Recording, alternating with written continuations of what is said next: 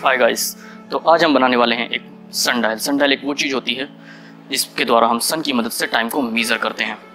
तो गाइस आज हम सनडायल बना के चेक करेंगे कि ये कितना एक्यूरेट है और ये भी देखेंगे कि सोलर नून और लोकल नून में कितना डिफरेंस होता है। तो गाइस इसके लिए जिस इंग्रेडिएंट्स की ज़रूरत पड़ने वाली है पहले मैं आपको बता देता हूँ। सबसे पहले गाइस आपको ये प्रिंटेबल टेम्पलेट चाहिए होंगे। ये 2 प्रिंटेबल टेम्पलेट, ये आपको अपनी लोकेशन के अकॉर्डिंग प्रिंट कराने होंगे क्योंकि ये लैटिट्यूड के अकॉर्डिंग चेंज होते रहते हैं। लॉन्गिट्यूड से तो इसमें फ़र्क नहीं आता है, लेकिन ये लैटिट्यूड के अकॉर्डिंग चेंज होते रहते हैं। सो आपको अगर लैटिट्यूड चेंज होता है तो आपको अलग अलग लैटिट्यूड के लिए अलग अलग पेपर प्रिंट कराने होंगे। मैंने फ़िलहाल कानपुर के लिए प्रिंट करा के रखा हुआ है। ये सनडायल है जिसमें टाइम वगैरह सब लिखा है, और एक जीनोम है जो शेडो के लिए लगाना ज़रूरी होता है।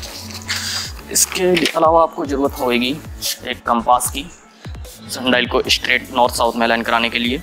ये काम आप मोबाइल में अगर आप कंपास सेंसर है तो उसकी मदद से भी कर सकते हैं। मैं आपको दोनों की मदद से करके दिखाऊंगा। इसके अलावा आपको फेविकोल, सैलो टेप्स, कैंची, स्केल, पेन और गत्ते की ज़रूरत पड़ेगी, गत्ता जीनोम बनाने के लिए। तो चलिए शुरू करते हैं। सबसे पहले गाइस आपको ये जीनोम वाला प्रिंटेबल टेम्पलेट लेना होगा और इसको जैसे आप ये ट्रायंगल देख पा रहे हैं, कैंची से इसको चारों तरफ से काट लेना होगा। चलिए शुरू करते हैं।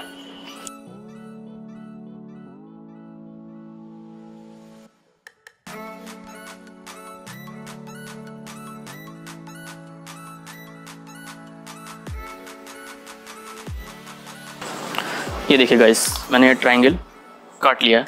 अब आपको क्या करना है, क्योंकि हम इस पेज को लगाएंगे तो ये सिक्योर नहीं रह पाएगा, तो एग्जैक्ट इसी के आउटलाइन का एक गत्ते से पार्ट काट लेना है। कुछ इस तरह से हम इसको इसके ऊपर रखेंगे और ये जो चारों तरफ का गत्ता है ये काट के निकाल देते हैं।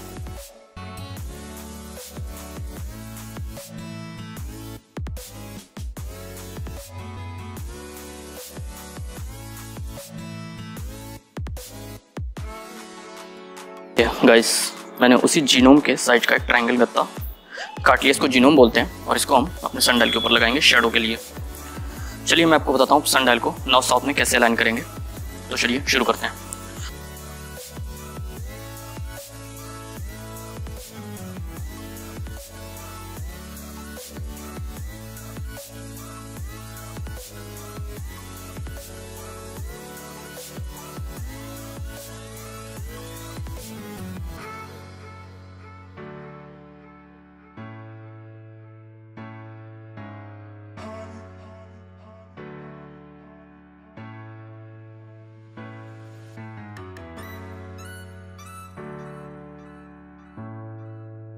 सो गाइस यहाँ पे हमने अपने सनडायल को प्रॉपर नॉर्थ साउथ डायरेक्शन में फिक्स कर दिया है टेप की मदद से।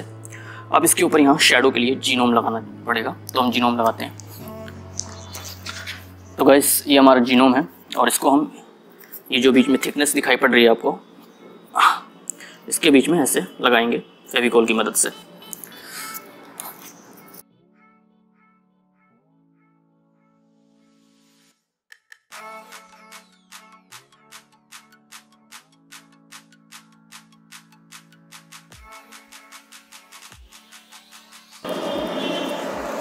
ये देखिए गाइस जीनोम यहाँ पे फिक्स हो चुका है। यहाँ पे हम अपने जीनोम को सेलो टेप से थोड़ा और फिक्स कर देते हैं।